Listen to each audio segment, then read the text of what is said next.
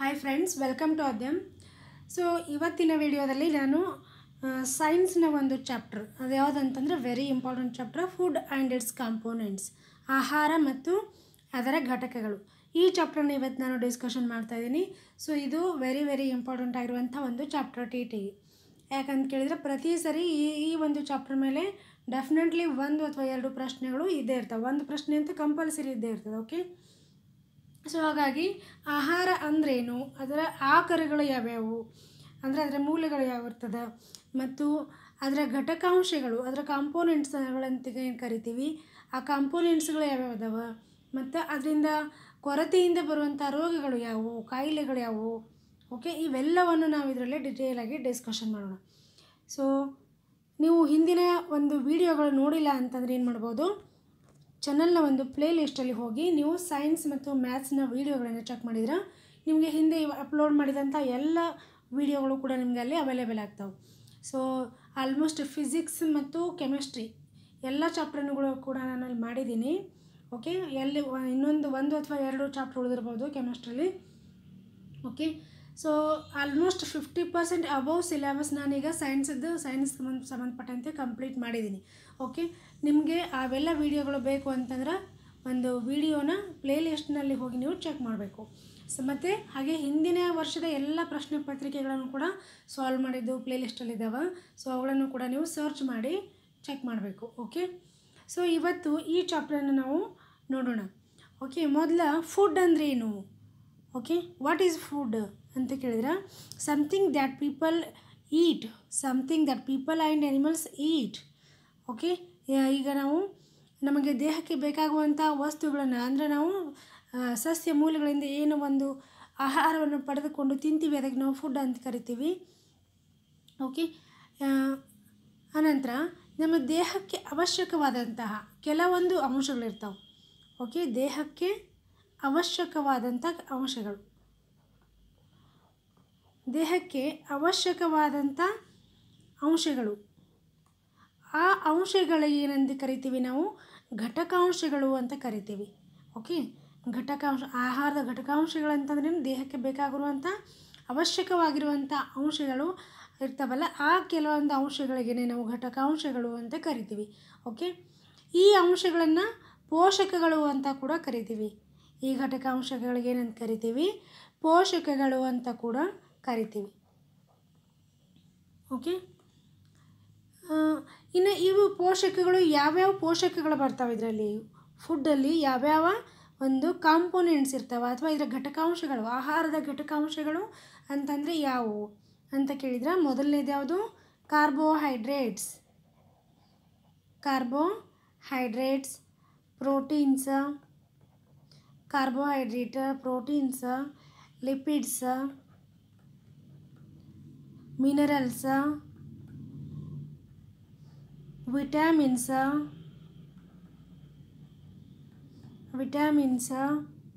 ಮತ್ತು ವಿಟಮಿನ್ಸ್ ಆಗಿಂದ ನೆಕ್ಸ್ಟ್ ಏನು, ವಾಟರ್ ಕೂಡ ಬರುತ್ತೆ ಇದರಲ್ಲಿ. ಓಕೆ, ಸೊ ನೀರು ಮತ್ತು ಫೈಬರ್ ಕೂಡ ಬರುತ್ತೆ ಇದರಲ್ಲಿ. ಓಕೆ, ಕಾರ್ಬೋಹೈಡ್ರೇಟ್ಸ್ ಆಗಿರ್ಬೋದು, ಪ್ರೋಟೀನ್ಸ್ ಆಗಿರ್ಬೋದು, ಲಿಪಿಡ್ಸ್ಗಳಾಗಿರ್ಬೋದು, ಮಿನರಲ್ಸ್ಗಳಾಗಿರ್ಬೋದು, ವಿಟಮಿನ್ಗಳಾಗಿರ್ಬೋದು, ಇವೆಲ್ಲವುಗಳನ್ನು ಕೂಡ ನಾವು ಏನಂತ ಕರಿತೀವಿ, ಆಹಾರದ ಒಂದು ಘಟಕಾಂಶಗಳು, ಕಾಂಪೋನೆಂಟ್ಸ್ ಆಫ್ ಫುಡ್ ಅಂತ ಕರಿತೀವಿ. ಸೊ ಇದಷ್ಟೇ ಅಲ್ಲದೆ ಕೂಡ ನೀರು ಕೂಡ ನಮ್ಮ ದೇಹಕ್ಕೆ ಒಂದು ಪೋಷಕ, ಅವಶ್ಯಕವಾದಂಥ ಪೋಷಕ. ಅಷ್ಟೇ ಅಲ್ಲದೆ ಫೈಬರ್ ಕೂಡ ಅವಶ್ಯಕವಾಗಿರುವಂಥ ಒಂದು ಪೋಷಕ ಅಂತಲೇ ಹೇಳ್ತೀವಿ ಅದಕ್ಕೂ. ಓಕೆ, ಸೊ ಇವೆಲ್ಲವುಗಳು ಕೂಡ ನಮ್ಮ ದೇಹಕ್ಕೆ ಅವಶ್ಯಕವಾಗಿರುವಂಥ ಅಂಶಗಳು. ಓಕೆ, ಇನ್ನು ಫಸ್ಟ್ ಒನ್, ನಾವು ಈ ಪಾರ್ಟ್ ಅಂದರೆ ನಾವೀಗ ಮುಖ್ಯವಾಗಿ ಆಹಾರವನ್ನು ಸಸ್ಯ ಮೂಲಗಳಿಂದ ಪಡ್ಕೊಳ್ತೀವಿ. ಓಕೆ, ಸಸ್ಯ ಮೂಲಗಳಿಂದ ಆಹಾರವನ್ನು ಯಾವ್ಯಾವ ರೀತಿಯಲ್ಲಿ ಪಡ್ಕೊಳ್ತೀವಿ. ಸೊ ರೂಟ್ಸ್ ಮುಖಾಂತರ ಆಗಿರ್ಬೋದು, ಕೆಲವೊಂದು ಈಗ ಮೂಲಂಗಿ ಆಗಿರ್ಬೋದು, ಗಜ್ಜರಿ ಆಗಿರ್ಬೋದು, ಇವೆಲ್ಲ ರೂಟ್ಸ್ಗಳ ಮುಖಾಂತರ ಪಡ್ಕೊಳ್ತೀವಿ ಅಲ್ವಾ ಈ ಫುಡನ್ನು. ಆಮೇಲೆ ಕೆಲವೊಂದು ಸ್ಟೆಮ್ಗಳ ಮುಖಾಂತರ ಪಡ್ಕೊಳ್ತೀವಿ, ಕೆಲವೊಂದು ಫ್ರೂಟ್ಸ್ಗಳ ಮುಖಾಂತರ ಆಹಾರವನ್ನು ಪಡ್ಕೊಳ್ತೀವಿ, ಇನ್ನು ಕೆಲವೊಂದು ಫ್ಲವರ್ಗಳ ಮುಖಾಂತರ ಆಗಿರ್ಬೋದು, ಹಾಗೆ ಲೀವ್ಸ್ಗಳಾಗಿರ್ಬೋದು. ಈ ರೀತಿ ನಾವು ಒಂದು ಪ್ಲಾಂಟ್ನ ಹಲವಾರು ರೀತಿಯಲ್ಲಿ ಅದರ ಭಾಗಗಳನ್ನು ಆಹಾರವಾಗಿ ಪಡ್ಕೊಳ್ತೀವಿ. ಓಕೆ, ಸೊ ಇದ್ರ ಮೇಲೆ ಏನು ಜಾಸ್ತಿ ಪ್ರಶ್ನೆಗಳು ಇಲ್ಲಿ ಬರುವಂಥದ್ದಿಲ್ಲ. ಅಂದರೆ ಇಲ್ಲಿ ಸಸ್ಯದ ಯಾವ್ಯಾವ ಭಾಗವನ್ನು ಆಹಾರವಾಗಿರೋ ಪಡ್ಕೊಳ್ತೀವಿ. ಇದು ಇಲ್ಲಿ ಟಿಗೆ ಬರೋದಿಲ್ಲ, ಟಿಗೆ ಬರುತ್ತೆ. ಓಕೆ, ಸೊ ಇಲ್ಲಿ ಟಿಗೆ ಇದ್ರ ಮೇಲೆ ಪ್ರಶ್ನೆ ಬಂದಿರುವಂಥದ್ದು ನಾವು ಹೆಚ್ಚಾಗಿ ನೋಡೋದಿಲ್ಲ. ಓಕೆ, ಇನ್ನು ಇಲ್ಲಿ ನಾವು ಮುಖ್ಯವಾಗಿ ಏನು ನೋಡಬೇಕು ಅಂತಂದ್ರೆ ಈ ಕಾರ್ಬೋಹೈಡ್ರೇಟ್ಸ್, ಪ್ರೋಟೀನ್ಸ್, ಲಿಪಿಡ್ಸ್ ಇವುಗಳ ಕೆಲಸ ಏನು ಮತ್ತು ಇವುಗಳ ಟೆಸ್ಟ್ಗಳ ಮೇಲೆ ಪ್ರಶ್ನೆ ಬರ್ಬೋದು, ಮತ್ತು ಇದರ ಕೊರತೆಯಿಂದ ಬರುವಂಥ ರೋಗಗಳ ಮೇಲೆ ಪ್ರಶ್ನೆ ಬರ್ಬೋದು. ಓಕೆ, ಅವುಗಳನ್ನು ನಾವು ನೋಡ್ತಾ ಹೋಗೋಣ. ಸೊ ಮೊದಲಿಗೆ ಕಾರ್ಬೋಹೈಡ್ರೇಟ್ಸ್ಗಳ ಬಗ್ಗೆ ನೋಡೋಣ. ಸೊ ಕಾರ್ಬೋಹೈಡ್ರೇಟ್ಸ್ನ ಮುಖ್ಯವಾಗಿ ನಾವು ಏನಂತ ಕರಿತೀವಿ, ಪಿಷ್ಟ. ಕಾರ್ಬೋಹೈಡ್ರೇಟ್ಸ್ ಅಂದರೆ ಮುಖ್ಯವಾಗಿ ಯಾವ ರೂಪದೊಳಗಿರ್ತದೆ, ಇದು ಪಿಷ್ಟ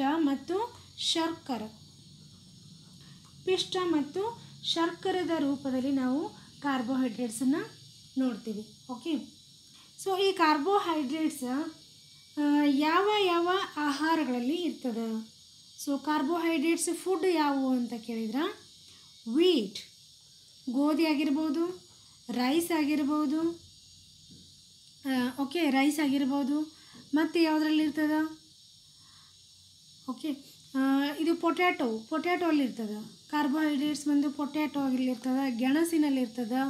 ಓಕೆ, ಈ ರೀತಿ ಬಹಳಷ್ಟು ಕಾರ್ಬೋಹೈಡ್ರೇಟ್ಸ್ನ ಒಂದು ಸೋರ್ಸಸನ್ನು ನಾವು ನೋಡ್ಬೋದು. ಓಕೆ, ಸೊ ಇನ್ನೂ ಕೆಲವೊಂದು ಹೇಳಬೇಕಂತಂದ್ರೆ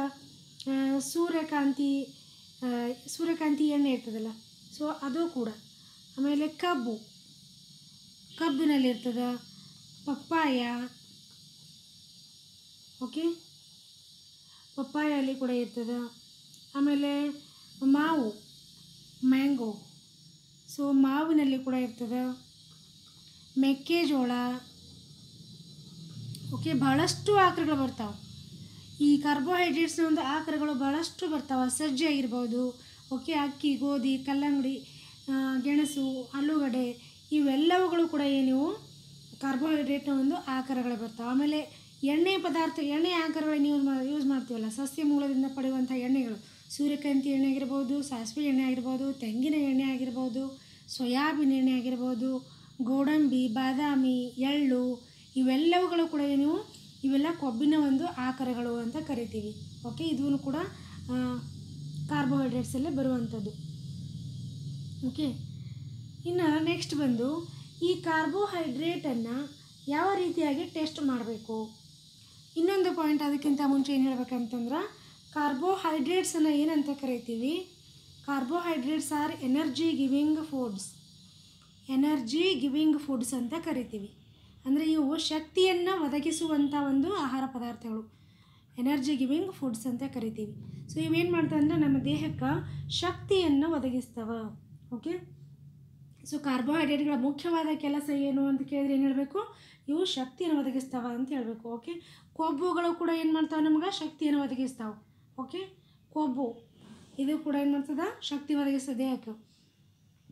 ಇನ್ನು ಸಪೋಸ್ ಅಷ್ಟೇ ಪ್ರಮಾಣದ ಕಾರ್ಬೋಹೈಡ್ರೇಟ್ಸು ಮತ್ತು ಕೊಬ್ಬು ಎರಡನ್ನೂ ತೊಗೊಂಡಾಗ, ಅಂದರೆ ಒಂದೇ ಪ್ರಮಾಣದೊಳಗೆ ಕಾರ್ಬೋಹೈಡ್ರೇಟ್ಸ್ ಮತ್ತು ಕೊಬ್ಬು ಎರಡನ್ನೂ ತೊಗೊಂಡಾಗ ಯಾವುದು ಹೆಚ್ಚು ಶಕ್ತಿ ಒದಗಿಸ್ತದೆ ಅಂತ ಕೇಳಿದ್ರೆ ಕೊಬ್ಬುಗಳೇ ಹೆಚ್ಚು ಶಕ್ತಿ ಒದಗಿಸ್ತಾವೆ. ಓಕೆ, ಕಾರ್ಬೋಹೈಡ್ರೇಟ್ಸ್ಗಿಂತನೂ ಕೊಬ್ಬುಗಳು ಹೆಚ್ಚು ಶಕ್ತಿಯನ್ನು ಒದಗಿಸ್ತಾವೆ ಅಂತ ಹೇಳ್ಬೋದು. ಓಕೆ, ಸೊ ಇಲ್ಲಿ ಏನು ಹೇಳ್ಬೋದು ನಾವು, ಕಾರ್ಬೋಹೈಡ್ರೇಟ್ಸ್ ಮತ್ತು ಫ್ಯಾಟ್ಸ್ ಇವೆರಡನ್ನೂ ಕೂಡ ಏನಂತ ಕರಿಬೋದು, ಎನರ್ಜಿ ಗಿವಿಂಗ್ ಫುಡ್ಸ್ ಅಂತ ಕರಿಬೋದು. Okay, fats are also energy giving foods. Okay, so ಇದು ಕೂಡ ನಿಮ್ಗೆ ಗೊತ್ತಿರಬೇಕು. ಇನ್ನು ಇಲ್ಲಿ ಕಾರ್ಬೋಹೈಡ್ರೇಟನ್ನು ಆಹಾರದೊಳಗೆ ಐತಿಯೋ ಇಲ್ಲೋ ಅಂತ ಅನ್ನೋದಕ್ಕೆ ಒಂದು ಟೆಸ್ಟನ್ನು ಮಾಡ್ತೀವಿ.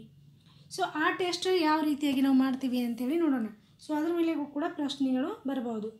ಸೊ ಇಲ್ಲಿ ಪಿಷ್ಟದ ಒಂದು ಟೆಸ್ಟ್ ಅಂತ ಕರಿಬೋದು. ಓಕೆ, ಪಿಷ್ಟ ಪರೀಕ್ಷೆ ಅಂತಲೂ ಕರಿಬೋದು. ಓಕೆ, ಅಥವಾ ಕಾರ್ಬೋಹೈಡ್ರೇಟ್ ಟೆಸ್ಟ್ ಅಂದರೂ ಒಂದೇ. ಫಸ್ಟ್ ಏನು ಮಾಡಬೇಕಂತಂದ್ರೆ ಸ್ವಲ್ಪ ಬೇಯಿಸಿದ ಆಹಾರವನ್ನು ತಗೊಳ್ಬೇಕು. ಏನು ಮಾಡಬೇಕು, ಸ್ವಲ್ಪ ಬೇಯಿಸಿದಂತಹ ಆಹಾರವನ್ನು ತಗೊಳ್ಬೇಕು.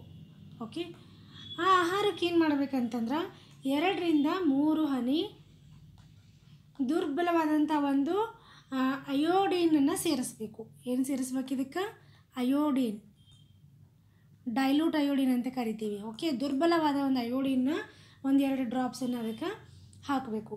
ಸೊ ಡ್ರಾಪ್ಸ್ ಹಾಕಿದಾಗ ಏನಾಗ್ತದೆ, ಅದು ಅದರ ಕಲರ್ ಚೇಂಜ್ ಆಗ್ತದೆ.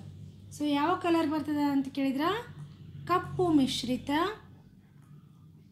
ಮಿಶ್ರಿತ ನೀಲಿ ಬಣ್ಣಕ್ಕೆ ತಿರುಗ್ತದೆ. ಅದು ಕಪ್ಪು ಮಿಶ್ರಿತ ನೀಲಿ ಬಣ್ಣಕ್ಕೆ ಆಹಾರದ ಆ ಫುಡ್ನ ಒಂದು ಕಲರ್ ತಿರುಗಿತು ಅಂತಂದ್ರೆ ಅದರ ಏನರ್ಥ, ಅದು ಅದರೊಳಗೆ ಪಿಷ್ಟ ಪದಾರ್ಥ ಐತಿ ಅಂತ ಅರ್ಥ. ಅದರೊಳಗೆ ಪಿಷ್ಟ ಪ್ರೆಸೆಂಟ್ ಅದ ಅಂತ ಅರ್ಥ. ಓಕೆ, ಸೊ ಈ ರೀತಿಯಾಗಿ ನಾವು ಭಾಳ ಸಿಂಪಲ್ ಆಗಿರುವಂಥ ಒಂದು ಪರೀಕ್ಷೆ. ಫಸ್ಟ್ ಸ್ವಲ್ಪ ಆಹಾರ ತೊಗೊಳ್ಬೇಕು, ಅದಕ್ಕೆ 2-3 ಹನಿ ಡೈಲ್ಯೂಟ್ ಅಯೋಡಿನ್ ಹಾಕಬೇಕು. ಅದ್ರ ಕಲರ್ ಚೇಂಜ್ ಆಯಿತು, ಕಪ್ಪು ಮಿಶ್ರಿತವಾದಂಥ ಒಂದು ನೀಲಿ ಬಣ್ಣ ಬಂತು ಅಂತಂದ್ರೆ ಅದರಲ್ಲಿ ಪಿಷ್ಟ ಪ್ರೆಸೆಂಟ್ ಅದ, ಕಾರ್ಬೋಹೈಡ್ರೇಟ್ಸ್ ಪ್ರೆಸೆಂಟ್ ಅದ ಅಂಥೇಳಿ ತಿಳ್ಕೊಬೇಕು. ಓಕೆ, ಇಷ್ಟೇ ಭಾಳ ಸಿಂಪಲ್ ಆಗಿರುವಂಥದ್ದು ಇದು ಟೆಸ್ಟ್. ಓಕೆ, ಇನ್ನು ನೆಕ್ಸ್ಟ್ ಬಂದು ಪ್ರೋಟೀನ್ ಟೆಸ್ಟನ್ನು ನೋಡೋಣ. ಪ್ರೋಟೀನ್ ಒಂದು ಫುಡ್ಡಲ್ಲಿ ಪ್ರೆಸೆಂಟ್ ಆಬ್ಸೆಂಟ್ ಅನ್ನೋದನ್ನು ಯಾವ ರೀತಿಯಾಗಿ ನಾವು ಟೆಸ್ಟ್ ಮಾಡಬೇಕು. ಸೊ ಇದಕ್ಕೂ ಕೂಡ ಮೊದಲು ಏನು ಮಾಡಬೇಕು, ಒಂದು ಸ್ವಲ್ಪ ಪ್ರಮಾಣದ ಆಹಾರವನ್ನು ತಗೊಳ್ಬೇಕು. ಸ್ವಲ್ಪ ಪ್ರಮಾಣ ಆಹಾರ ತಗೊಂಡು ಆಹಾರವನ್ನು ಪುಡಿ ಮಾಡಬೇಕು. ಸ್ವಲ್ಪ ಪ್ರಮಾಣ ಆಹಾರ ಏನು ಮಾಡಬೇಕು, ಪುಡಿ ಮಾಡಬೇಕು. ಪುಡಿ ಮಾಡಿ ಅದನ್ನು ಒಂದು ಟೆಸ್ಟ್ ಟ್ಯೂಬಿಗೆ ಹಾಕ್ಕೊಳ್ಬೇಕು. ಓಕೆ, ಟೆಸ್ಟ್ ಟ್ಯೂಬಿಗೆ ಆಹಾರವನ್ನು ಹಾಕ್ಕೊಳ್ಬೇಕು. ಓಕೆ, ಈ ಪುಡಿಯನ್ನು ಏನು ಮಾಡಬೇಕು, ಟೆಸ್ಟ್ ಟ್ಯೂಬಿಗೆ ಹಾಕ್ಕೊಳ್ಬೇಕು. ಹಾಕ್ಕೊಂಡು ಅದಕ್ಕೆ ಏನು ಮಾಡಬೇಕು, ಒಂದು 10 ಹನಿ ನೀರು ಹಾಕಬೇಕು. ಓಕೆ, ಆ ಟೆಸ್ಟ್ ಟ್ಯೂಬಿಗೆ ಒಂದು 10 ಡ್ರಾಪ್ಸ್ ಆಗುವಷ್ಟು ನೀರು ಹಾಕಬೇಕು. ಓಕೆ, ನೀರು ಹಾಕಿದ ನಂತರ ನೀರು ಹಾಕಿ ಮಾಡಬೇಕು, ಅದನ್ನು ಶೇಕ್ ಮಾಡಬೇಕು. ಶೇಕ್ ಮಾಡಿ ಆ ನಂತರ ಏನು ಮಾಡಬೇಕು, ಡ್ರಾಪರಿಂದ ಒಂದು 2 ಹನಿ ಆಗುವಷ್ಟು ಕಾಪರ್ ಸಲ್ಫೇಟ್ ಹಾಕಬೇಕು. CuSO4 ಕಾಪರ್ ಸಲ್ಫೇಟ್ ದ್ರಾವಣವನ್ನು ಹಾಕಿ ಅದನ್ನೇನು ಮಾಡಬೇಕು, ಶೇಕ್ ಮಾಡಬೇಕು. ಓಕೆ, ಸೊ ಆ ನಂತರ ಮತ್ತೆ ಇನ್ನೊಂದು ಏನು ಹಾಕಬೇಕಂತಂದ್ರೆ ಅದಕ್ಕೆ ಮತ್ತೆ ಒಂದು 10 ಡ್ರಾಪ್ಸ್ ಆಗುವಷ್ಟು ಕಾಸ್ಟಿಕ್ ಸೋಡಾನ ಹಾಕಬೇಕು. ಕಾಸ್ಟಿಕ್ ಸೋಡಾವನ್ನು ಹಾಕಿ ಮತ್ತೆ ಅದನ್ನು ಸ್ವಲ್ಪ ಶೇಕ್ ಮಾಡಬೇಕು. ಆ ಸ್ವಲ್ಪ ಸಮಯದ ನಂತರ ಅದೇನಾಗ್ತದೆ ಅಂತಂದ್ರೆ ನೇರಳೆ ಬಣ್ಣಕ್ಕೆ ತಿರುಗಬೇಕದು. ಓಕೆ, ನೇರಳೆ ಬಣ್ಣಕ್ಕೆ ತಿರುಗಿತು ಅಂತಂದ್ರೆ ಇಲ್ಲೇನರ್ಥ, ಇಲ್ಲಿ ಪ್ರೋಟೀನ ಪ್ರೆಸೆಂಟ್ ಅದಂತ ಅರ್ಥ. ಓಕೆ, ನೇರಳೆ ಬಣ್ಣಕ್ಕೆ ತಿರುಗಿಲ್ಲ ಅಂತಂದರೆ ಆಹಾರದೊಳಗೆ ಪ್ರೋಟೀನ್ ಇಲ್ಲ ಅಂತ ಅರ್ಥ. ನೇರಳೆ ಬಣ್ಣಕ್ಕೆ ತಿರುಗಿತು ಅಂತಂದ್ರೆ ಪ್ರೋಟೀನ ಪ್ರೆಸೆಂಟ್ ಅದಂತ ಅರ್ಥ. ಓಕೆ, ಸೊ ವೆರಿ ಸಿಂಪಲ್ ಆಗಿರುವಂಥದ್ದು ಇದು ಕೂಡ. ಫಸ್ಟ್ ಏನು ಮಾಡಬೇಕು, ಆಹಾರವನ್ನು ಪುಡಿ ಮಾಡಿ ಟೆಸ್ಟ್ ಟ್ಯೂಬಿಗೆ ಹಾಕ್ಕೊಳ್ಬೇಕು. ಅದಕ್ಕೆ ಸ್ವಲ್ಪ ನೀರು ಹಾಕಬೇಕು, ಒಂದು 10 ಡ್ರಾಪ್ಸ್ ಆಗುವಷ್ಟು ನೀರು ಹಾಕಬೇಕು. ಆನಂತರ ಒಂದು 2 ಹನಿ ಕಾಪರ್ ಸಲ್ಫೇಟ್ ಹಾಕಬೇಕು. ಆನಂತರ ಶೇಕ್ ಮಾಡಿ ಮತ್ತೆ ಒಂದು 10 ಡ್ರಾಪ್ಸ್ ಆಗುವಷ್ಟು ಕಾಸ್ಟಿಕ್ ಸೋಡಾ, ಈ ಮೂರನ್ನು ಹಾಕಿ ಶೇಕ್ ಮಾಡಿ ಸ್ವಲ್ಪ ಒಂದು 5 ನಿಮಿಷ ಬಿಟ್ಟರೆ ಆನಂತರ ಏನಾಗ್ತದೆ, ಒಂದು ನೇರಳೆ ಬಣ್ಣಕ್ಕೆ ಆ ಕಲರ್ ಚೇಂಜ್ ಆಗ್ತದೆ. ಸೊ ಆವಾಗ ಇದರಲ್ಲಿ ಪ್ರೋಟೀನ್ ಪ್ರೆಸೆಂಟ್ ಅದ ಅಂಥೇಳಿ ನಾವು ತಿಳ್ಕೊಳ್ಬೇಕು. ಓಕೆ, ಸೊ ಈ ರೀತಿಯಾಗಿ ನಾವು ಪ್ರೋಟೀನ್ ಟೆಸ್ಟನ್ನು ನೋಡ್ತೀವಿ. ಇನ್ನು ಫ್ಯಾಟ್ನ ಟೆಸ್ಟನ್ನು ಯಾವ ರೀತಿಯಾಗಿ ಮಾಡೋದು, ಕೊಬ್ಬಿನ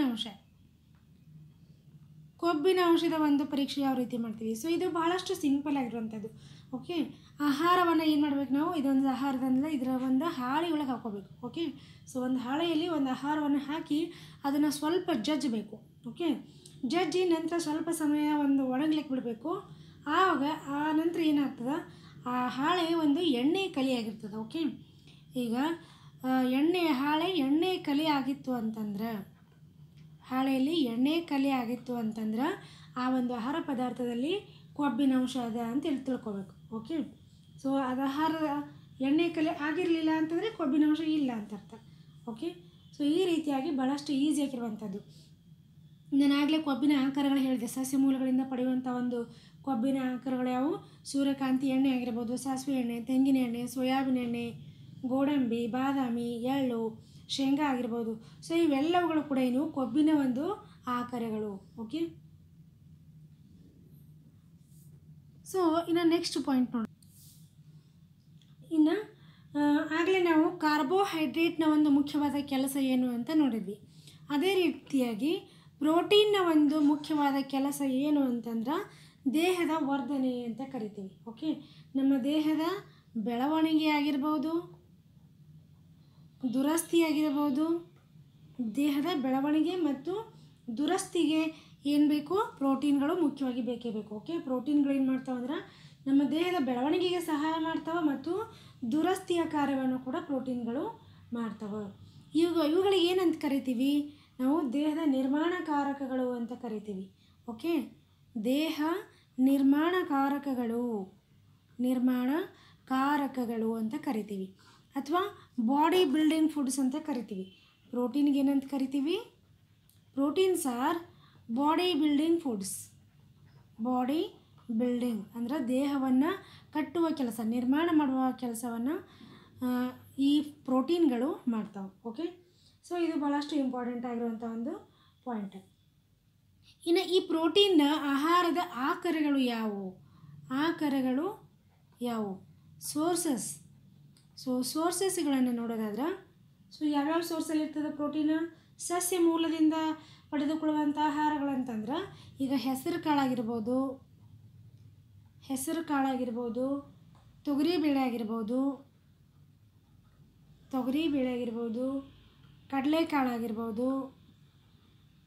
ಕಡಲೆಕಾಳು ಮತ್ತು ಬಟಾಣಿ,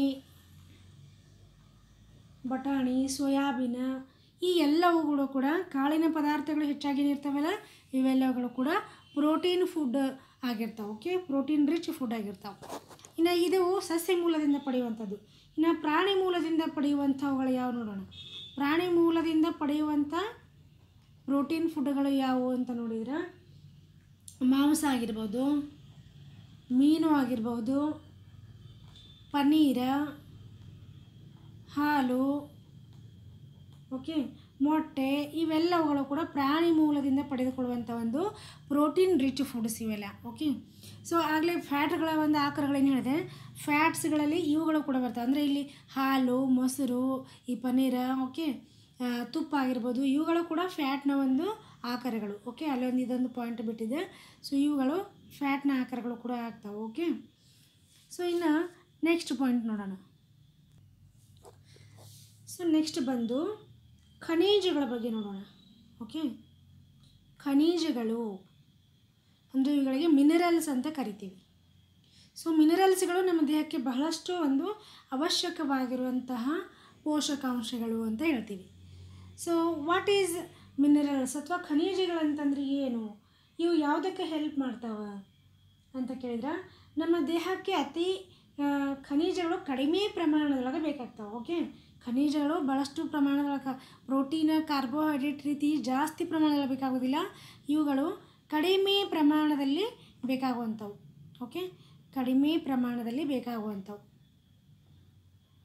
ಸೊ ಇವುಗಳು ಏನು ಮಾಡ್ತಾವೆ ಅಂತಂದ್ರೆ, ಇವುಗಳ ಕೆಲಸ ಏನು ಅಂತ ಕೇಳಿದ್ರೆ, ದೇಹದ ಸರಿಯಾದ ಬೆಳವಣಿಗೆ ಮತ್ತು ಉತ್ತಮ ಆರೋಗ್ಯವನ್ನು ಕಾಪಾಡಲಿಕ್ಕೆ ಇದು ಖನಿಜಗಳು ಇಂಪಾರ್ಟೆಂಟ್ ಆಗಿರ್ತಾವೆ. ಓಕೆ, ಸೊ ಇಲ್ಲಿ ಏನು ಮಾಡ್ತಾವೆ ಅಂತ ಕೇಳಿದ್ರೆ, ದೇಹದ ಆರೋಗ್ಯವನ್ನು ಕಾಪಾಡ್ತಾವೆ. ಸೊ ಇವುಗಳೇನು ಮಾಡ್ತಾವೆ? ದೇಹದ ಆರೋಗ್ಯವನ್ನು ಕಾಪಾಡ್ತಾವೆ. ಓಕೆ, ಸೊ ಇನ್ನು ಈ ಖನಿಜಗಳಲ್ಲಿ ಯಾವ್ಯಾವ ಖನಿಜಗಳು ಬರ್ತಾವೆ, ಯಾವ್ಯಾವುಗಳನ್ನು ಇಲ್ಲಿ ನಾವು ನೋಡಬೇಕು ಅಂತ ಹೇಳಿದ್ರೆ, ಫಾಸ್ಫರಸ್. ಓಕೆ, ಫಸ್ಟ್ ಬಂದು ಫಾಸ್ಫರಸ್. ಸೊ ಫಾಸ್ಫರಸ್ನ ಒಂದು ಆಕಾರಗಳು ಯಾವುವು ಅಂತ ಕೇಳಿದ್ರೆ, ಈ ಫಾಸ್ಫರಸ್ ನಮ್ಮ ದೇಹಕ್ಕೆ ಅವಶ್ಯಕವಾಗಿರುವಂಥ ಒಂದು ಖನಿಜ. ಇದರ ಆಕಾರಗಳು ಯಾವುವು ಅಂತ ಕೇಳಿದ್ರೆ, ಇದು ಗೋಧಿಯಲ್ಲಿರ್ತದೆ, ಹಾಲಿನಲ್ಲಿರ್ತದೆ, ಬಾಳೆಹಣ್ಣಿನಲ್ಲಿರ್ತದೆ. ಓಕೆ, ಬಾಳೆಹಣ್ಣಿನಲ್ಲಿ ಫಾಸ್ಫರಸ್ ಇರ್ತದೆ, ಮೆಣಸಿನಕಾಯಿಯಲ್ಲಿರ್ತದೆ. ಓಕೆ, ಯಾವುದರಲ್ಲಿರ್ತದೆ? ಮೆಣಸಿನಕಾಯಿಯಲ್ಲಿರ್ತದೆ, ಮತ್ತು ಅಕ್ಕಿಯಲ್ಲಿ ಕೂಡ ಇರ್ತದೆ. ಓಕೆ, ಅಕ್ಕಿಯಲ್ಲಿಯೂ ಕೂಡ ಫಾಸ್ಫರಸನ್ನು ನಾವು ನೋಡ್ಬೋದು. ಸೊ ಇವೆಷ್ಟು ಎಲ್ಲ ನೀವು ಈ ಫಾಸ್ಫರಸ್ನ ಒಂದು ಆಕಾರಗಳು.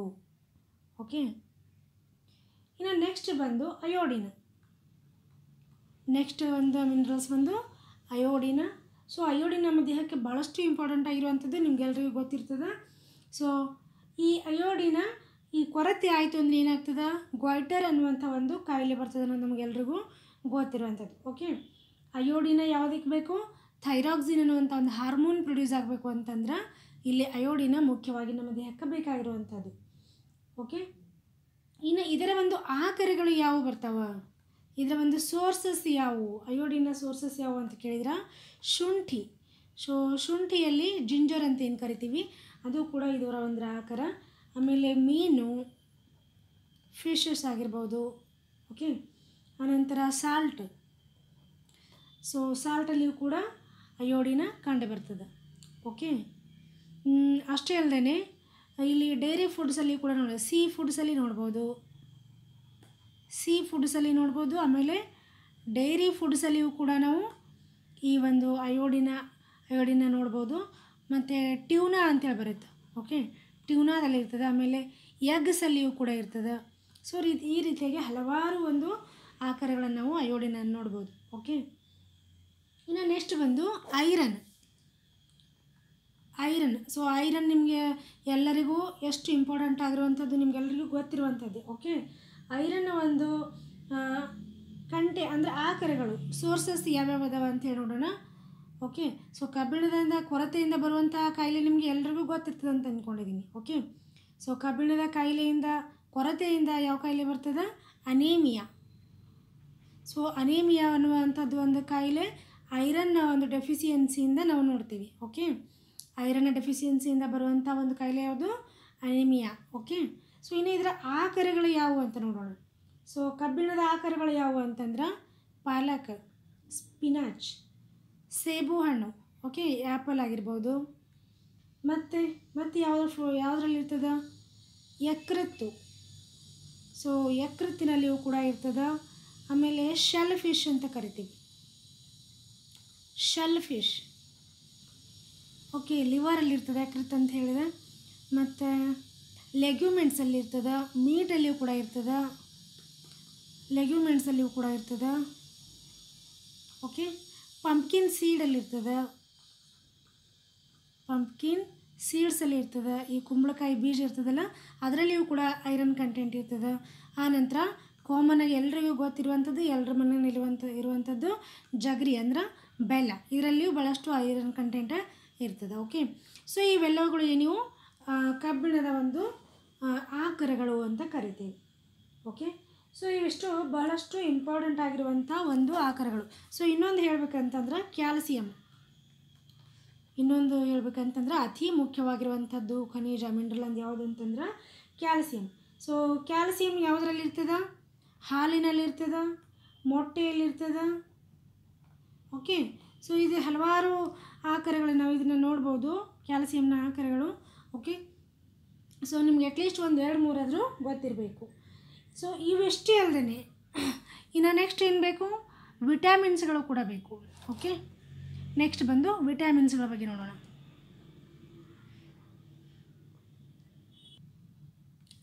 ಸೊ ಈ ವಿಟಮಿನ್ಗಳು ಏನು ಮಾಡ್ತಾವೆ ಅಂತ ಕೇಳಿದ್ರೆ, ಸೊ ಇವು ರೋಗಗಳು ಬಾರದಂತೆ ದೇಹವನ್ನು ರಕ್ಷಣೆ ಮಾಡ್ತಾವೆ.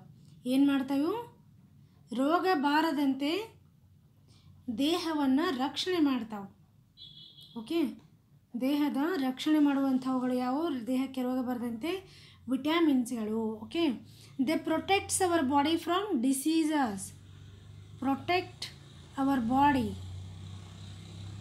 ಡಿಸೀಸಸ್. ಓಕೆ, ಸೊ ಈ ವಿಟಮಿನ್ಗಳು ಬಹಳಷ್ಟು ಇಂಪಾರ್ಟೆಂಟಾಗಿ ಬೇಕಾಗಿರುವಂಥವು. ಓಕೆ, ಸೊ ಇದಷ್ಟೇ ಅಲ್ಲದೆ ಮತ್ತಿನ್ನೂ ಏನು ಕೆಲಸ ಮಾಡ್ತಾವೆ ಅಂತ ಕೇಳಿದ್ರೆ, they also keep our eyes, bones, teeth, ಗಮ್ಸ್ ಇವೆಲ್ಲವುಗಳನ್ನು ಕೂಡ ಹೆಲ್ದಿಯಾಗಿಡುವಂಥ ಒಂದು ಕೆಲಸ ಯಾವ್ದು ಮಾಡ್ತಾವೆ? ಈ ವಿಟಮಿನ್ಗಳು ಮಾಡ್ತಾವೆ. ಏನೇನು ಮಾಡ್ತದೆ? ಐಸ್ ಆಗಿರ್ಬೋದು, ಬೋನ್ಸ್ ಆಗಿರ್ಬೋದು, ಟೀತ್, ಓಕೆ, ಗಮ್ಸ್ ಇವೆಲ್ಲವುಗಳನ್ನು ಹೆಲ್ದಿಯಾಗಿಡುವಂಥದ್ದು, ಆರೋಗ್ಯವಾಗಿಡುವಂಥದ್ದು. ಅಂದರೆ ಕಣ್ಣುಗಳು, ಮೂಳೆಗಳು, ಹಲ್ಲುಗಳು, ದವಡೆಗಳು ಇವೆಲ್ಲವುಗಳು ಕೂಡ ಆರೋಗ್ಯವಾಗಿಡ್ಲಿಕ್ಕೆ ಈ ವಿಟಮಿನ್ಗಳು ಬೇಕೇ ಬೇಕು. ಓಕೆ, ಸೊ ಈ ವಿಟಮಿನ್ಗಳು ಯಾವ್ಯಾವ ಅದಾವ ಅಂತ ಕೇಳಿದ್ರೆ, vitamin A, B, C, D, ಅನಂತರ ವಿಟಮಿನ್ ಕೆ ಈ ರೀತಿಯಾಗಿ ಹಲವಾರು ಒಂದು ವಿಟಮಿನ್ಗಳನ್ನು ನಾವು ನೋಡ್ತೀವಿ. ಓಕೆ, ಇನ್ನು ಫಸ್ಟ್ ಬಂದು ವಿಟಮಿನ್ ಎನ ನೋಡೋಣ. ವಿಟಮಿನ್ ಎನ ಕೆಲಸ ಏನು? ಸೊ ಮತ್ತು ಅದರ ಒಂದು ಕೊರತೆಯಿಂದ, ಡೆಫಿಸಿಯನ್ಸಿಯಿಂದ ಬರುವಂಥ ಕಾಯಿಲೆ ಯಾವುದು ಅಂತೇಳಿ ನೋಡೋಣ. ಸೊ ವಿಟಮಿನ್ ಎ ಏನು ಮಾಡ್ತದೆ ಅಂತ ಕೇಳಿದ್ರೆ, ಕಣ್ಣುಗಳು ಮತ್ತು ಚರ್ಮವನ್ನು ಆರೋಗ್ಯವಾಗಿಡ್ತಾವೆ. ಕಣ್ಣುಗಳು ಮತ್ತು ಚರ್ಮವನ್ನು ಆರೋಗ್ಯವಾಗಿರ್ತಾವೆ.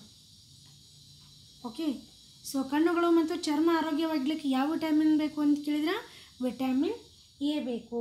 ಓಕೆ, ಇನ್ನು ವಿಟಮಿನ್ ಎನ ಇನ್ನೊಂದು ಹೆಸರಿನಿಂದ ಕೂಡ ಕರಿತೀವಿ, ಅದೇನಂತಂದ್ರೆ ರೆಟಿನಾಲ್. ಸೊ ಇದನ್ನು ರೆಟಿನಾಲ್ ಅಂತ ಕೂಡ ಕರಿತೀವಿ. ಓಕೆ, ಇದರ ಒಂದು ಕೊರತೆಯಿಂದ ಅಥವಾ ಇದರ ಡೆಫಿಸಿಯನ್ಸಿಯಿಂದ ಯಾವ ಒಂದು ಕಾಯಿಲೆ ಬರ್ತದೆ ಅಂತ ಕೇಳ್ಬೋದು. ಓಕೆ, ಸೊ ಯಾವುದು ಬರ್ತದೆ? Night blindness. ಓಕೆ, ಇರುಳು ಗುರುಡುತನ ಅಂತ ಹೇಳ್ತೀವಿ. ಸೊ ಆ ಒಂದು ಕಾಯಿಲೆ ಈ ವಿಟಮಿನ್ ಎ ಕೊರತೆ ಆಯಿತು ಅಂತಂದ್ರೆ ಬರ್ಬೋದು. ಓಕೆ, ಇನ್ನು ನೆಕ್ಸ್ಟ್ ಬಂದು ವಿಟಮಿನ್ ಸಿ ಬಗ್ಗೆ ನೋಡೋಣ. ವಿಟಮಿನ್ ಬಿ ಬಗ್ಗೆ ಜಾಸ್ತಿ ಏನಿಲ್ಲ, ವಿಟಮಿನ್ ಬಿ ಜಾಸ್ತಿ ಇಲ್ಲ ಅಂತಂದ್ರೂ ಕೂಡ ಅದರಿಂದ ಕೂಡ ಒಂದು ಕಾಯಿಲೆ ಬರ್ತದೆ. ವಿಟಮಿನ್ ಬಿಯಿಂದ ಇದರ ಕೊರತೆಯಿಂದ ಯಾವ ರೋಗ ಬರ್ತದೆ? ಇದರ ಕೊರತೆಯಿಂದ ವಿಟಮಿನ್ ಬಿನ ಒಂದು ಕೊರತೆಯಿಂದ ಬೆರ್ರಿ ಅನ್ನುವಂಥ ಒಂದು ಕಾಯಿಲೆ ಬರ್ತದೆ. ಓಕೆ, ಈ ವಿಟಮಿನ್ ಬಿಗೆ ಇರುವಂಥ ಇನ್ನೊಂದು ಹೆಸರು ಏನು ಅಂತ ಕೇಳಿದ್ರೆ ಥೈಮಿನ್ ಅಂತ ಕರಿತೀವಿ. ವಿಟಮಿನ್ಗೆ ಏನಂತ ಕರಿತೀವಿ? ವಿಟಮಿನ್ ಬಿಗೆ ಥೈಮಿನ್ ಅನ್ನೋ ಹೆಸರಿನಿಂದ ಕೂಡ ಕರೀತಾರೆ. ಸೊ ಅದು ನಿಮ್ಗೆ ಗೊತ್ತಿರಬೇಕು. ಓಕೆ, ಇನ್ನು ನೆಕ್ಸ್ಟ್ ಬಂದು ವಿಟಮಿನ್ ಸಿಯನ್ನು ನೋಡೋಣ. ಸೊ ವಿಟಮಿನ್ ಸಿಗಿರುವಂಥ ಇನ್ನೊಂದು ಹೆಸರೇನು ಅಂತ ಕೇಳಿದ್ರೆ ಎಸ್ಕಾರ್ಬಿಕ್ ಆ್ಯಸಿಡ್ ಅಂತ ಕೂಡ ಕರೀತಾರೆ ವಿಟಮಿನ್ ಸಿಗೆ. ಓಕೆ, ಸೊ ಈ ವಿಟಮಿನ್ ಸಿ ಯಾವುದಕ್ಕೆ ಹೆಲ್ಪ್ ಮಾಡ್ತದೆ ಅಂತ ಕೇಳಿದ್ರೆ ಇದು ರೋಗಗಳ ವಿರುದ್ಧ ಹೋರಾಡಲಿಕ್ಕೆ ಸಹಾಯ ಮಾಡ್ತದೆ. ರೋಗಗಳ ವಿರುದ್ಧ ಹೋರಾಡಲು ಸಹಾಯ ಮಾಡ್ತದೆ. ಓಕೆ, ದೇಹ ರೋಗಗಳ ವಿರುದ್ಧ ಹೋರಾಡ್ಲಿಕ್ಕೆ ಏನು ಮಾಡ್ತದೆ? ಈ ವಿಟಮಿನ್ ಸಿ ಸಹಾಯ ಮಾಡ್ತದೆ. ಸೊ ಈ ವಿಟಮಿನ್ ಸಿನ ಒಂದು ಆಕಾರಗಳು ನಿಮಗೆಲ್ಲರಿಗೂ ಗೊತ್ತಿರ್ತಾವೆ. ಸೊ ಹುಳಿ ಪದಾರ್ಥಗಳೇನು ಇರ್ತಾವಲ್ಲ ಆ ಎಲ್ಲ ಪದಾರ್ಥಗಳಲ್ಲಿಯೂ ಕೂಡ ವಿಟಮಿನ್ ಸಿ ಇದ್ದೇ ಇರ್ತದೆ. ಓಕೆ, ವಿಟಮಿನ್ ಸಿನ ಆಕಾರಗಳು ಹೇಳಬೇಕಂತಂದ್ರೆ ನಿಮ್ಗೆ ಟೊಮೆಟೊ ಆಗಿರ್ಬೋದು, ನೆಲ್ಲಿಕಾಯಿ ಆಗಿರ್ಬೋದು, ಓಕೆ, ಈಗ ನಿಂಬೆಹಣ್ಣು ಆಗಿರ್ಬೋದು, ಓಕೆ, ಹಸಿ ಮೆಣಸಿನಕಾಯಿ ಆಗಿರ್ಬೋದು, ಸೀಬೆಕಾಯಿ, ಕಿತ್ತಳೆ ಹಣ್ಣು. ಸೊ ಈ ರೀತಿ ಹುಳಿಯಾದ ಪದಾರ್ಥಗಳಲ್ಲೆಲ್ಲ ಏನಾಗಿರ್ತದೆ? ವಿಟಮಿನ್ ಸಿ ಇರ್ತದೆ. ಓಕೆ, ಇನ್ನು ವಿಟಮಿನ್ ಬಿನ ಒಂದು ಆಕಾರಗಳು ಹೇಳಿಲ್ಲ. ಸೊ ವಿಟಮಿನ್ ಬಿನ ಆಕಾರಗಳು, ಆಹಾರದ ಆಕಾರಗಳು ಯಾವುವು ಅಂತ ಕೇಳಿದ್ರೆ ಅಕ್ಕಿ, ವಿಟಮಿನ್ ಬಿ ಅಕ್ಕಿಯಲ್ಲಿ ಇರ್ತದೆ. ಓಕೆ, ಆಮೇಲೆ ಗೋಧಿಯಲ್ಲಿಯೂ ಕೂಡ ಇರ್ತದೆ, ಗೋಧಿಯಲ್ಲಿ. ಆಮೇಲೆ ಮತ್ತು ಯಕೃತ್ತಿನಲ್ಲಿ ಅಂದರೆ ಪಿತ್ತಜನಕಾಂಗದಲ್ಲಿ ಕೂಡ ವಿಟಮಿನ್ ಬಿಯನ್ನು ನಾವು ನೋಡ್ಬೋದು. ಓಕೆ, ಸೊ ಈ ಅಕ್ಕಿಯನ್ನು, ರೈಸನ್ನು ಜಾಸ್ತಿ ತೊಳಿಬಾರ್ದು ಅಂತ ಹೇಳ್ತಾರೆ. ಓಕೆ, ಜಾಸ್ತಿ ಹೆಚ್ಚು ಸಲ ವಾಶ್ ಮಾಡಬಾರ್ದು. ಯಾಕೆ ಮಾಡಬಾರ್ದು ಅಂತ ಕೂಡ ಕೇಳುವಂಥ ಒಂದು ಚಾನ್ಸಸ್ ಇರ್ತದೆ. ಸೊ ಏನಾಗ್ತದ್ರೆ ಅಕ್ಕಿ ಭಾಳಷ್ಟು ಸಲ ನೀವು ತೊಳೆದ್ರಿ ಅಂತಂದ್ರೆ ಅದರಲ್ಲಿರುವಂಥ ವಿಟಮಿನ್ ಬಿ1 ಲಾಸ್ ಆಗ್ತದೆ. ಓಕೆ, ವಿಟಮಿನ್ ಬಿ1 ಏನಾಗ್ತದೆ? ಲಾಸ್ ಆಗ್ತದೆ ಅದರೊಳಗೆ. ಓಕೆ, ಆ ಕಾರಣಕ್ಕಾಗಿ ಅಕ್ಕಿಯನ್ನು ಜಾಸ್ತಿ ತೊಳಿಬಾರ್ದು ಅಂತ ಹೇಳ್ತಾರೆ. ಇನ್ನು ವಿಟಮಿನ್ ಸಿನ ಒಂದು ಕೊರತೆಯಿಂದ ಅಥವಾ ಇದರ ಡೆಫಿಸಿಯನ್ಸಿಯಿಂದ ಬರುವಂಥ ಕಾಯಿಲೆ ಯಾವುದು ಅಂತ ಕೇಳ್ಬೋದು. ಸೊ ಇದರಿಂದ ಏನು ಬರ್ತದೆ? ಸ್ಕರ್ವಿ. ಓಕೆ, ಸ್ಕರ್ವಿ ಅನ್ನುವಂಥ ಒಂದು ಕಾಯಿಲೆ ಬರ್ಬೋದು. ಓಕೆ, ದವಡೆಯಿಂದ ರಕ್ತ ಸುರಿಯುವಂಥದ್ದನ್ನು ನೀವು ನೋಡ್ತೀರಿ. ಓಕೆ, ಸೊ ಇನ್ನು ನೆಕ್ಸ್ಟ್ ಬಂದು ವಿಟಮಿನ್ ಡಿ. ಸೊ ವಿಟಮಿನ್ ಡಿಗೆ ಇನ್ನೊಂದು ಹೆಸರು ಏನು ಅಂತ ಕೇಳಿದ್ರೆ ಕ್ಯಾಲ್ಸಿಫೆರಾಲ್ ಅಂತ ಕರಿತೀವಿ. ಕ್ಯಾಲ್ಸಿಫೆರಾಲ್. ಓಕೆ, ಈ ವಿಟಮಿನ್ ಡಿನ ಕೊರತೆಯಿಂದ ಯಾವ ಕಾಯಿಲೆ ಬರ್ತದೆ? ರಿಕೆಟ್ಸ್ ಅನ್ನೋ ಒಂದು ಕಾಯಿಲೆ ಬರ್ತದೆ. ಇನ್ನೊಂದು ರೋಗ ಕೂಡ ಬರ್ತದೆ, ಅದಕ್ಕೆ ಆಸ್ಟ್ರೋಮಲೇಸಿಯಾ ಅಂತ ಕರಿತೀವಿ. ಆಸ್ಟ್ರೋಮಲೇಷಿಯಾ ಅನ್ನುವಂಥ ಒಂದು ಕಾಯಿಲೆ ಕೂಡ ಬರ್ಬೋದು. ಆಸ್ಟ್ರೋಮಲೇಷಿಯಾ. ಓಕೆ, ಸೊ ಈ ವಿಟಮಿನ್ಗಳ ಕೊರತೆಯಿಂದ ಬರುವಂಥ ಕಾಯಿಲೆಗಳ ಮೇಲೆ ಪ್ರಶ್ನೆಗಳು ಬರ್ಬೋದು. ಸೊ ಇವೆಲ್ಲವುಗಳು ಕೂಡ ನಿಮ್ಗೆ ಗೊತ್ತಿರಲೇಬೇಕು. ಓಕೆ, ಇದು ಏನು ಮಾಡ್ತದೆ? ವಿಟಮಿನ್ ಡಿ ಯಾವುದಕ್ಕೆ ಹೆಲ್ಪ್ ಮಾಡ್ತದೆ ಅಂತ ಕೇಳಿದ್ರೆ, ಸೊ ವಿಟಮಿನ್ ಡಿ ಬಂದು ಹಲ್ಲುಗಳು ಮತ್ತು ಮೂಳೆಗಳಿಗೆ ಬೇಕಾದ ಕ್ಯಾಲ್ಸಿಯಮನ್ನು ಬಳಸ್ಕೊಳ್ಳೋಕೆ ಸಹಾಯ ಮಾಡ್ತದೆ. ಮೂಳೆಗಳಿಗೆ ಬೇಕಾದ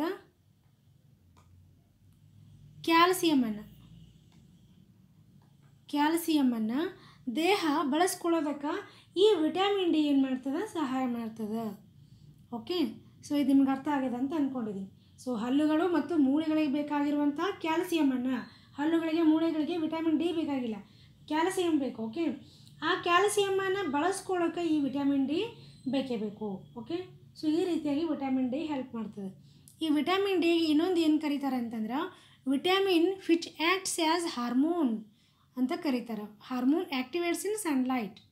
ಓಕೆ, ಏನಂತ ಕರೀತಾರೆ ಇದಕ್ಕೆ, vitamin which acts as hormone ಅಂತ ಕರೀತಾರೆ. Vitamin which acts as hormone activates in sunlight, activates in sunlight ಅಂದರೆ ಬಿಸಿಲಿಗೆ ಹೋದಾಗ ಮಾತ್ರ ಇದೇನಾಗ್ತದೆ, ಆ್ಯಕ್ಟಿವೇಟ್ ಆಗ್ತದೆ. ಅದಕ್ಕೆ ನಿಮ್ಗೆ ಹೇಳ್ತಿರ್ತಾರೆ, ನೀವೆಲ್ಲರೂ ಕೇಳಿರ್ಬೋದು, ವಿಟಮಿನ್ ಡಿ ಬೇಕು ಅಂತಂದ್ರೆ ಸೂರ್ಯನ ಒಂದು ಬಿಸಿಲಿಗೆ ಹೋಗಬೇಕು. ಓಕೆ, ಸೊ ಆ ರೀತಿಯಾಗಿ ಈ ವಿಟಮಿನ್ ಡಿ ಒಂದು ಕೆಲಸ ಮಾಡ್ತದೆ.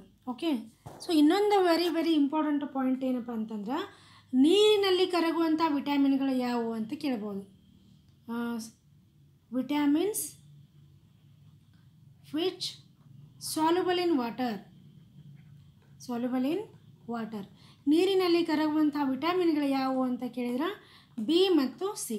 ವಿಟಮಿನ್ ಬಿ ಮತ್ತು ಸಿ ಇವೆರಡು ಏನು ನೀರಿನಲ್ಲಿ ಕರಗುವಂಥ ವಿಟಮಿನ್ಗಳು. ಓಕೆ, ಉಳಿದಂಥ ಎಲ್ಲ ವಿಟಮಿನ್ಗಳು ನೀರಿನಲ್ಲಿ ಕರಗೋದಿಲ್ಲ. ಓಕೆ, ಸೊ ಇದೆಷ್ಟು ಬಂದು ಯಾವುದ್ರ ಬಗ್ಗೆ ನೋಡಿದ್ವಿ, ವಿಟಮಿನ್ಗಳ ಬಗ್ಗೆ ನೋಡಿದ್ವಿ. ಓಕೆ, ಸೊ ಇನ್ನೊಂದು ನಿಮ್ಗೆ ಏನು ಹೇಳ್ಬೇಕಂತಂದ್ರೆ, ಸೊ ಈ ಸಿಲೆಬಸನ್ನು ಹೋಲ್ ಸಿಲೆಬಸನ್ನು ನಾನು ನಿಮಗೋಸ್ಕರ ಟೈಮ್ ತೊಗೊಂಡು ಕಂಪ್ಲೀಟ್ ಮಾಡ್ತಾಯಿದ್ದೀನಿ.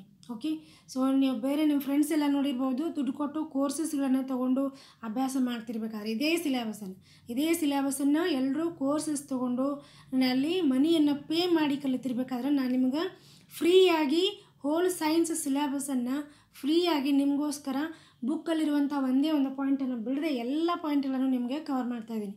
ಓಕೆ, ಸೊ ಇದನ್ನು ನಮ್ಮ ಬ್ಯುಸಿ ಶೆಡ್ಯೂಲಲ್ಲಿ ಕೂಡ ನಮ್ಮದೇ ಆದಂಥ ಒಂದು ಟೈಮ್ ನಮ್ಗೆ ವರ್ಕ್ಗಳಿರ್ತವೆ. ಸೊ ಆ ಬ್ಯುಸಿ ಶೆಡ್ಯೂಲಲ್ಲಿ ಕೂಡ ನಾನು ನಿಮಗೋಸ್ಕರ ಟೈಮ್ ತೊಗೊಂಡು ಇದು ಒಂದು 10 ಜನರಿಗೆ ಹೆಲ್ಪ್ ಆದರೂ ಪರವಾಗಿಲ್ಲ, 10 ಜನರಾದರೂ ಇದರಿಂದ ಸ್ಕೋರ್ ಆಗಲಿ ಅಂತೇಳಿ ತಿಳ್ಕೊಂಡು ನಾನು ನಿಮಗೋಸ್ಕರ ಈ ವರ್ಕನ್ನು ಮಾಡ್ತಾಯಿದ್ದೀನಿ. ಸೊ ದಯವಿಟ್ಟು ನೀವೇನು ಮಾಡಬೇಕು, ಆದಷ್ಟು ಹೆಚ್ಚು ನಿಮ್ಮ ಫ್ರೆಂಡ್ಸ್ಗೆ ಶೇರ್ ಮಾಡಬೇಕು ಮತ್ತು ಪ್ರತಿಯೊಂದು ವೀಡಿಯೋಗಳಿಗೂ ಲೈಕ್, ಶೇರ್, ಕಾಮೆಂಟ್ ಮತ್ತು ಸಬ್ಸ್ಕ್ರೈಬನ್ನು ಮಾಡೋದನ್ನು ಮರಿಬಾರ್ದು. ಓಕೆ, ಸೊ ಸಬ್ಸ್ಕ್ರೈಬ್ ಮಾಡಿರಲಿಲ್ಲ ಅಂತಂದರೆ ಸಬ್ಸ್ಕ್ರೈಬ್ ಮಾಡ್ಕೊಳ್ಬೇಕು. ಓಕೆ, ಸೊ ಹೊಸದಾಗಿ ನೋಡ್ತಾ ಇದ್ದೀರಾ ಅಂತಂದರೆ ಚಾನಲನ್ನು ಮೊದಲನೇದಾಗಿ ನೋಡ್ತಾ ಇದ್ದರೆ ಚಾನಲ್ ಸಬ್ಸ್ಕ್ರೈಬ್ ಮಾಡ್ಕೊಳ್ಬೇಕು. ಓಕೆ, ಸೊ ನಾನು ನಿಮಗೋಸ್ಕರ ಇಷ್ಟೆಲ್ಲ ಮಾಡ್ತಿರುವಾಗ ನೀವು ನನಗೆ ಮಾಡಬೇಕಾಗಿರೋದೇನೋ ನಾನೇ ನಿಮ್ಮಿಂದ ದುಡ್ಡು ಕೇಳ್ತಾ ಇಲ್ಲ. ಓಕೆ, ಸೊ ನೀವು ಮಾಡಬೇಕಾಗಿರೋದು ಜಸ್ಟ್ ಲೈಕ್, ಶೇರ್, ಸಬ್ಸ್ಕ್ರೈಬ್ ಮತ್ತು ಕಾಮೆಂಟ್ ಇಷ್ಟೇ ನೀವು ಮಾಡಬೇಕಾಗಿರೋದು. ಓಕೆ, ಸೊ ನೀವು ಅಷ್ಟೇ ಮಾಡಿದರೆ ಅದರಿಂದನೇ ನಮ್ಗೆ ಎಷ್ಟೋ ಒಂದು ಮೋಟಿವೇಶನ್ ಸಿಗ್ತದೆ ಮತ್ತು ಮುಂದೆ ಇನ್ನೂ ಹೆಚ್ಚೆಚ್ಚು ಮಾಡಬೇಕು ಅಂಥೇಳಿ. ಓಕೆ, ಸೊ ಇನ್ನು HSTR ಕೂಡ ಕಾಲ್ಫಾರ್ಮ್ ಆಗೋದದ, GPSTR ಕಾಲ್ಫಾರ್ಮ್ ಆಗೋದದ. ಓಕೆ, ಮುಂದೆ ಇದೇ ರೀತಿಯಾಗಿ ಸೈನ್ಸ್ ಮೇಲೆ ಅತಿ ಹೆಚ್ಚೆಚ್ಚು ವೀಡಿಯೋಗಳು ಬರಬೇಕು ಅಂತಂದ್ರೆ, ಫ್ರೀಯಾಗಿ ನೀವು ಹೆಚ್ಚು ಸ್ಕೋರ್ ಮಾಡಬೇಕು ಅಂತಂದ್ರೆ ನೀವೇನು ಮಾಡಬೇಕು, ಈ ಚಾನಲನ್ನು ಭಾಳಷ್ಟು ಸಪೋರ್ಟ್ ಮಾಡಬೇಕು. ಆದಷ್ಟು ಎಲ್ರಿಗೂ ಕೂಡ ನಿಮ್ಮ ಫ್ರೆಂಡ್ಸಿಗೆ ಎಲ್ರಿಗೂ ಶೇರ್ ಮಾಡಬೇಕು. ಓಕೆ, ಆವಾಗ ಎಲ್ರಿಗೂ ಇದರಿಂದ ಹೆಲ್ಪ್ ಸಿಗ್ತದೆ, ಎಲ್ಲರೂ ಕೂಡ ಸ್ಕೋರ್ ಮಾಡೋದಕ್ಕೆ ಅನುಕೂಲ ಆಗ್ತದೆ. ಅದರಿಂದ ನನಗೂ ಕೂಡ ಹೆಚ್ಚೆಚ್ಚು ಮೋಟಿವೇಶನ್ ಸಿಗ್ತದೆ. ಓಕೆ, ಸೊ ಇನ್ನು ನೆಕ್ಸ್ಟ್ ಪಾಯಿಂಟ್ ಬಂದು ಕೊನೆಯ ಪಾಯಿಂಟ್ ಏನಪ್ಪ ಅಂತ ಕೇಳಿದ್ರೆ, ಸೊ ಫೈಬರ್ ಮತ್ತು ವಾಟರ್ಗಳ ಬಗ್ಗೆ ಕೂಡ ನಾವು ನೆಕ್ಸ್ಟ್ ಬಂದು ಇನ್ನೊಂದು ಯಾವುದೊಳಿತು, ನಾರು ಪದಾರ್ಥಗಳು ಅಂತ ಕರಿತೀವಿ ಅಥವಾ ಫೈಬರ್ಸ್ ಅಂತ ಕರಿತೀವಿ. ಓಕೆ, ಇವುಗಳು ಕೂಡ ನಮ್ಮ ದೇಹಕ್ಕೆ ಯಾವುದೇ ಒಂದು ಪೋಷಕಾಂಶಗಳನ್ನು ಒದಗಿಸದೇ ಇದ್ದರೂ ಕೂಡ ಇವು ಬಹಳಷ್ಟು ನಮ್ಮ ದೇಹಕ್ಕೆ ಹೆಲ್ಪ್ ಮಾಡ್ತಾವೆ. ಓಕೆ, ಸೊ ನೀರು ಅದೇ ರೀತಿಯಾಗಿ ನೀರು ಕೂಡ ಬಹಳಷ್ಟು ನಮ್ಮ ದೇಹಕ್ಕೆ ಅವಶ್ಯಕವಾಗಿರುವಂಥ ಒಂದು ಪೋಷಕಾಂಶ ಅಂತಲೇ ಹೇಳ್ಬೋದು. ಓಕೆ, ಇಲ್ಲಿ ನಾವು ಮೇಲ್ಗಡೆ ಕಾರ್ಬೋಹೈಡ್ರೇಟ್ಸ್, ಪ್ರೋಟೀನ್ಸ್, ವಿಟಮಿನ್ಸ್, ಮಿನರಲ್ಸ್ ಇವೆಲ್ಲ ಪೋಷಕಾಂಶಗಳನ್ನು ನೋಡಿದ್ವಿ. ಅವೆಲ್ಲವುಗಳು ಕೂಡ ನಮ್ಮ ದೇಹಕ್ಕೆ ಪೋಷಕಾಂಶಗಳನ್ನು ಒದಗಿಸ್ತಾವೆ. ಆದರೆ ಇಲ್ಲಿ ಫೈಬರ್ಸ್ಗಳು, ನಾರು ಪದಾರ್ಥಗಳು ಮತ್ತು ನೀರು ಇವುಗಳಿಗೆ ಡಯಟ್ರಿ ಫೈಬರ್ಸ್ ಅಂತ ಕರಿತೀವಿ ಅಥವಾ ರಫೇಜಸ್ ಅಂತಲೂ ಕೂಡ ಕರಿತೀವಿ. ಇವು ಅವಶ್ಯಕವಾಗಿ ಬೇಕಾಗಿರುವಂಥವುಗಳು. ಓಕೆ, ಸೊ ಇವು ಯಾವ ಒಂದು ಆಹಾರ ಪದಾರ್ಥಗಳಿಂದ ನಾವು ಪಡ್ಕೊಳ್ಬೋದು ಅಂತ ಕೇಳಿದ್ರೆ, ಇನ್ನು ಸಸ್ಯ ಉತ್ಪನ್ನಗಳಿಂದ ನಾರು ಪದಾರ್ಥಗಳು ಹೆಚ್ಚಾಗಿ ದೊರೀತಾವೆ. ಓಕೆ, ಇಡೀ ಧಾನ್ಯಗಳು, ಬೇಳೆಕಾಳುಗಳು, ಓಕೆ ಏನಂತ ಹೇಳ್ಬೋದು, ಧಾನ್ಯಗಳು ಮತ್ತು ಬೇಳೆಕಾಳುಗಳಲ್ಲಿ ಕೂಡ ಫೈಬರ್ ಅಂಶವನ್ನು ನಾವು ನೋಡ್ಬೋದು. ಸೊ ಆಲೂಗಡ್ಡೆಯಲ್ಲಿ ಮತ್ತು ತಾಜಾ ಹಣ್ಣುಗಳಲ್ಲಿ ಮತ್ತು ತರಕಾರಿಗಳಲ್ಲಿ. So this is very very important point. ತಾಜಾ ಹಣ್ಣುಗಳಲ್ಲಿ ಮತ್ತು ತರಕಾರಿಗಳಲ್ಲಿ ಇವೆರಡೇ ಅಂತಲ್ಲ, ಮೇಲಿನೂ ಕೂಡ ಇಂಪಾರ್ಟೆಂಟ್. ಇವೆರಡು ಯಾಕೆ ಇಂಪಾರ್ಟೆಂಟ್ ಅಂತ ಹೇಳ್ತಾ ಇದ್ದೀನಿ ಅಂತಂದ್ರೆ, ಹಿಂದಿನ ವರ್ಷದ ಒಂದು ಪ್ರಶ್ನೆ ಪತ್ರಿಕೆಯಲ್ಲಿ ಈ ಪ್ರಶ್ನೆ ಬಂದಿತ್ತು. ಅತಿ ಹೆಚ್ಚು ನಾರಿನಾಂಶವುಳ್ಳಂಥ ಪದಾರ್ಥಗಳು ಯಾವುವು ಅಂತ ಕೇಳಿದರು. ಸೊ ಅಲ್ಲಿ ಹಣ್ಣುಗಳು ಮತ್ತು ತರಕಾರಿಗಳಂತ ಕೊಟ್ಟಿದ್ದರು, ಬೇಳೆಕಾಳುಗಳು ಅಥವಾ ಧಾನ್ಯಗಳಂತಲೂ ಕೂಡ ಕೊಟ್ಟಿದ್ದರು. ಆದರೆ ಅತಿ ಹೆಚ್ಚಾಗಿರುವಂಥದ್ದು ಯಾವುದರಲ್ಲಿ? ತಾಜಾ ಹಣ್ಣುಗಳು ಮತ್ತು ತರಕಾರಿಗಳಲ್ಲಿ ಹೆಚ್ಚು ಒಂದು ನಾರು ಪದಾರ್ಥದ ಅಂಶವನ್ನು ನಾವು ನೋಡ್ಬೋದು. ಓಕೆ, ಸೊ ಇವೆಷ್ಟು ಕೂಡ ಏನು ಒಂದು ನಾರಿನ ಅಂಶ ಅಥವಾ ನಾರು ಪದಾರ್ಥಗಳಿರುವ ಅಂಶವನ್ನು ನಾವು ನೋಡಿದ್ವಿ. ಓಕೆ, ಸೊ ಇನ್ನು ನೀರಿನ ಬಗ್ಗೆ ಹೇಳಬೇಕಂತಂದ್ರೆ, ಓಕೆ, ನೀರು ರೆಫ್ಯೂಜಸ್ ಬಗ್ಗೆ ನೋಡಿದ್ರಿ. ಇನ್ನು ನೀರು ನಮ್ಮ ದೇಹಕ್ಕೆ ಯಾವ ರೀತಿಯಾಗಿ ಹೆಲ್ಪ್ ಮಾಡ್ತದೆ ಅಂತ ಕೇಳಿದ್ರೆ, ಆಹಾರದಿಂದ ಪೋಷಕಗಳನ್ನು ಹೀರಿಕೊಳ್ಳಲಿಕ್ಕೆ ಸಹಾಯ ಮಾಡ್ತದೆ. ಓಕೆ, ಆಹಾರದಿಂದ ಪೋಷಕಗಳನ್ನು, ನಾವು ತಿಂದಂಥ ಆಹಾರದಲ್ಲಿ ಪೋಷಕಾಂಶಗಳು ಇರ್ತಾವೆ. ಆ ಪೋಷಕಗಳನ್ನು ಹೀರಿಕೊಳ್ಳಬೇಕು ದೇಹ ಅಂತಂದ್ರೆ ಏನು ಬೇಕು? ನೀರು ಬೇಕು. ಆಹಾರದಿಂದ ಪೋಷಕಗಳನ್ನು ಹೀರಿಕೊಳ್ಳಲು ಸಹಾಯ ಮಾಡ್ತದೆ ಯಾವುದು? ನೀರು. ಅಷ್ಟೇ ಅಲ್ಲದೆ ಬೆವರು ಮತ್ತು ಮೂತ್ರದ ರೂಪದೊಳಗೆ ಕೆಲವು ತ್ಯಾಜ್ಯ ವಸ್ತುಗಳನ್ನು ದೇಹದಿಂದ ಹೊರ ಹಾಕಲಿಕ್ಕೂ ಕೂಡ ನೀರು ಅತಿ ಅವಶ್ಯಕವಾಗಿ ಬೇಕಾಗಿರುವಂಥದ್ದು. ಓಕೆ, ಸೊ ಇವೆಷ್ಟು ಏನಿವು ನಮ್ಮ ದೇಹಕ್ಕೆ ಬೇಕಾಗಿರುವಂಥ ಒಂದು ಪೋಷಕಾಂಶಗಳು. ಇನ್ನು ಲಾಸ್ಟ್ ಬಂದು ಬ್ಯಾಲೆನ್ಸ್ಡ್ ಡಯಟ್ ಅಂತ ಬರ್ತದೆ. ಬ್ಯಾಲೆನ್ಸ್ಡ್ ಡಯಟ್, ಸಂತುಲಿತ ಆಹಾರ ಅಂತ ಕೇಳಿರ್ತೀರಿ. ಓಕೆ, ಸಂತುಲಿತ ಆಹಾರ. ಸೊ ಸಂತುಲಿತ ಆಹಾರ ಅಥವಾ ಬ್ಯಾಲೆನ್ಸ್ಡ್ ಡಯಟ್ ಅಂದರೆ ಏನು?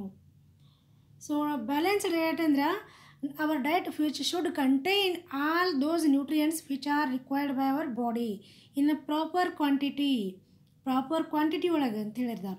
Okay, no nutrient should be excess nor be less than required our diet.